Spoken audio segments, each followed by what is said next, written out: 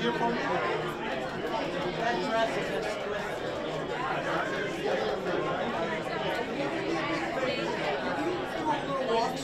But the best advice I can give them is what I did. I mean, never give up. If they kick you out from the door, you come back, right back from the window, you know. You never give up. If you believe in what you have and what you want to do, never let anyone to get you off track of your dreams. Fight for your dream. Fight for what you really want to do. And one day, you know, you meet someone who will, because it might be the right time, the right person, and they will sit down with you, listen to what you have to say.